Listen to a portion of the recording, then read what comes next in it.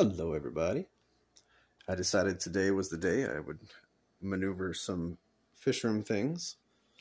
So far, hopefully the only bad thing that happened was the nipple actually came off of the pump in the hose, which kind of bites, but I think if I take it apart, I could probably replace it. So, there's that. The guppy tank is doing quite well. Our little man here has quite a bit of color. I think he's a guppy. He might be an endler. I'm not sure. I don't really know the difference. I think guppies are just chubbier, maybe? I don't know. And there's Miss Gup. But I think if endlers and guppies breed, I don't know if their offspring can breed. I don't know. I'm not very informed on this type of fish. I've kept them before, but it's never been voluntary. They've always just been left with me. So, anyways, guppies are doing good. CPDs are doing all right. Don't mind my PJ pants in the back there. You mind your business. These guys are doing okay. They had a whole 1 egg today. Great job for December so far, guys. This tank had actually a lot of eggs. I couldn't even count them. So, great job, guys. Sorry to be so scary. Today was water change day. Plus, I've been doing a lot of moving around here. The December tank, like I said, had a lot of eggs. So, no swimmers yet. Today is the first day of dumping here. Fingers crossed they have better luck than the other tanks did. I can't say that. Better luck than October did. November, on the other hand, is doing very, very well. We still have a few littles here on the glass down here. And towards the back. But ultimately, they are doing phenomenal. They're just very tiny. Quite a bit of them, all the way up to the top. October, what little there were, are doing fantastic. I think I've only had one in here that had a slight deformity. Although all of my culls that do come out, they just get put into the big planted tank. They either get eaten or they grow up. So either way, figure it's better than just being murdered outright, I guess. I don't know. I guess being eaten would be murdered, huh? Look at this guy right up on the glass. He's too small to even zoom in, huh? But anyways, September is doing awesome. They're starting to actually look like CPDs now.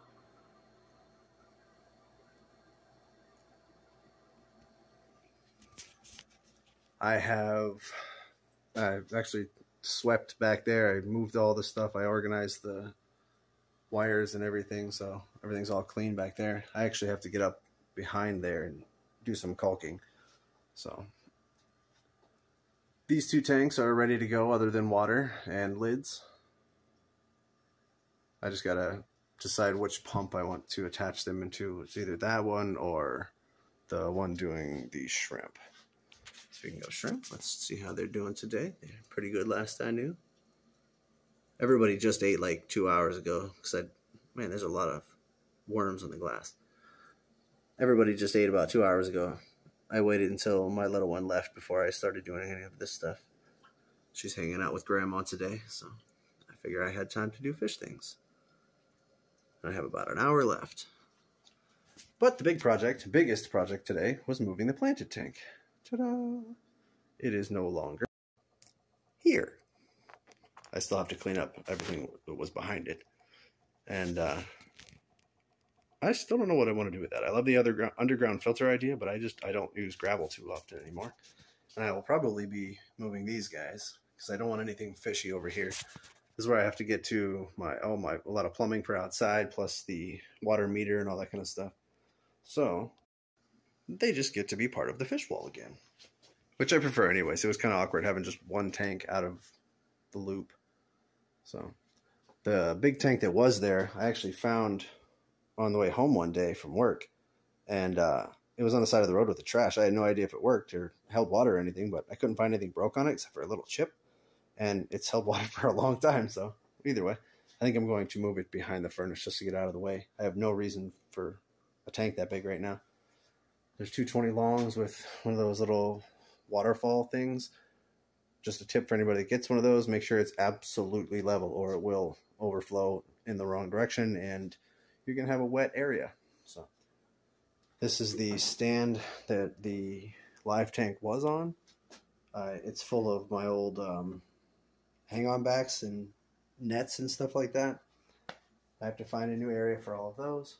But that's pretty much it right now. It took a while. I did this gently. I just drained it all down to about there, just to where I could still leave the shark completely submerged, because I took everything out except for the animals. I actually set one of the little sword plants aside for something else. But I moved them all over. I just inched them real slow around the corner all the way over this way. Lifted that up right next to it. Well, I didn't lift it. I buttered it up right next to it. And then I stood in here and lifted it over. It worked out pretty well. I don't think anybody died or got any damage that I can see. It's starting to clear up. There are so many shrimp in this tank. These were all the culls back when I was selling shrimp still. And they're actually really good looking fish. There's some fish, shrimp. There's some lower grades in there, but there's some really high grades in there too. She's buried. Some white cloud action. Rasbora looks like he's got ick on his nose. Oh yeah, that's still the same one from before. The CPDs are in there still. There's actually some, I saw them earlier. They're probably getting moved all around now, but this is where I put the cull baby CPDs too. Like I said, if they survive, they survive. If not, they get eaten by minnows. Hey, there's our pigment corridor. She's so fast. Minnows doing good. CPD's doing okay that are in here. The shark is back here somewhere. There you can see his tail. Ooh, and a buried shrimp. Whole bunch of shrimp. I left a gap here. I don't know if I'm going to put just fertilizers or maybe the brine shrimp over there. I don't know. But I like it better here. Plus, like I said, it's in the loop now instead of way over there. Filled it up a little more. I'm taking a chance on that being a submersible heater. I'm pretty sure it is, but I'm not positive. We shall see. They went from just having bubbles to I added a sponge filter. This is also my third time recording this video. Sorry if I'm repetitive. I can't remember which one I said on which take now. But yeah, that's pretty much it so far. I have about an hour left of lights on. I gotta find a place for this stuff. And yeah, I don't think I'm gonna fill those up tonight. I'm not too worried about it. I have till the end of December, so we shall see.